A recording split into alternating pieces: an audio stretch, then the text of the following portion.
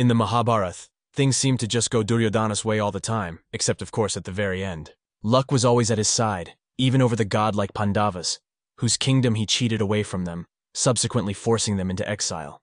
Swamiji says that the luck we are born with is God's gift, in reward for our good deeds in previous lives. It is like a bolt of lightning, shining brightly for a while and lighting everything in its path, and then disappearing in an instant. Only a certain type of luck can elevate some men to become leaders like presidents or prime ministers. Another form of luck puts people in professions such as medicine or engineering. Luck may shine brightly in our lives for a while, but it has a finite existence. When it disappears, it is as if a defensive armor has been stripped away, leaving us exposed to our karma, which can hit us hard, especially in this era of Kali Yuga. Therefore, Swamiji advises us to never rely on luck alone, and to always work hard and contribute to others, which brings its own rewards in due course. Luck may flash for an instant and bring many gifts, but it also disappears quickly within one lifetime. The fruits of hard work, on the other hand, come more slowly, but its effects last for at least 3 generations in a person's family. But hard work alone is insufficient. Knowledge is instrumental for work to be done correctly.